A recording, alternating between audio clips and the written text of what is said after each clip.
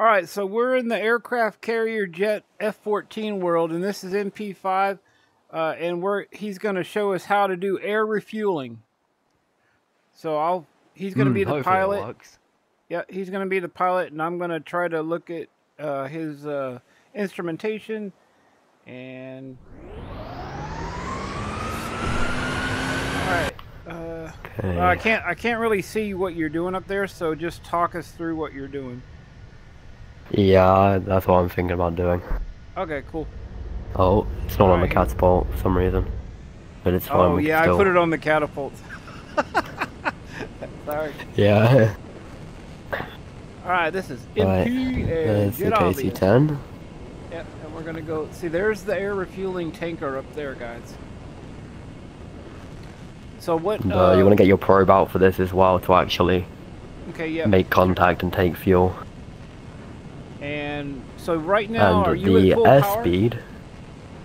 Oh, right now I'm at full power. Yeah, I'm gonna bring it down a little bit. The airspeed of the KC-10 is 310 knots. So what I recommend is coming up close to it and then sort of putting your cruise speed down to 310, which you can slide your hand like you do VTOL angle to bring down the cruise speed. You don't have to worry about throttle control because you'd have the same speed as the actual tanker. And actually what I'd also recommend is having maybe like just a bit more speed. But here we're going to see if I can actually still do this because I haven't done it in a while, so I might be a bit rusty. Okay. Alright, give it your best shot, buddy. So, one thing you got to worry about as well is What's your speed right now? You got to sort of control your rudder. 312. Okay. So I can sort of get... Do you have your flaps on?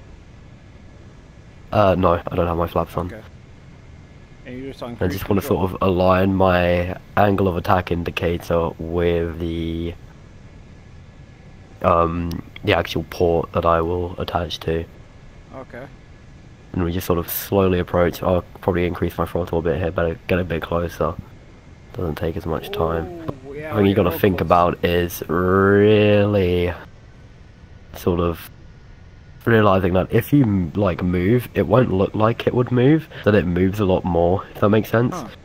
So you got to be super light on the controls, and if you yaw and you find yourself yawing in the other direction, like here, we're lined up. Contact, you're taking fuel. Alright, and then you sort of keep it as stable as you can. That's awesome. And then when you're full, Return pre-contact. you just break off. That is so cool.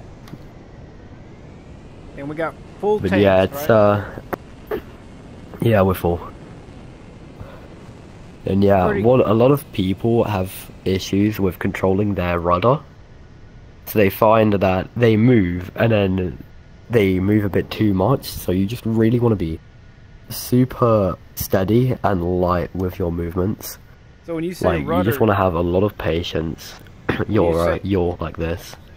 Oh, your flight stick. Okay. If you stay calm while doing it, you just sort of go with the flow, and it naturally all works. Cool. Yeah, that was pretty sweet. I'm gonna have to practice that.